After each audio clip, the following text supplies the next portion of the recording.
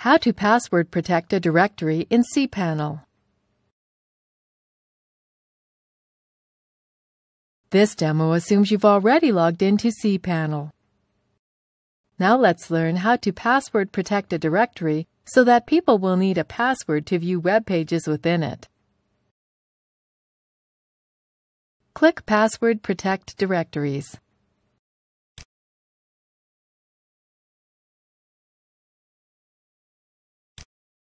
Select the directory you want to password protect by clicking its name. Check the Password Protect this directory box.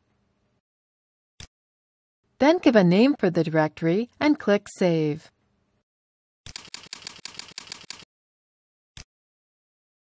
The directory is now protected and requires a password to enter it via a browser.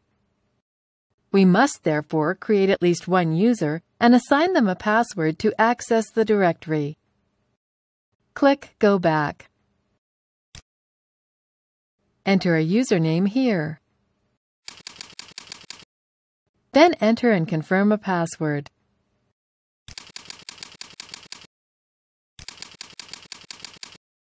Click Add Authorized User. The protected directory now has one user who has access to it. Repeat this process for each additional user you want to grant access for. You can see the active user for this directory here, and you can add or delete users from this page at any time. This is the end of the tutorial. You now know how to password protect directories and assign users to them.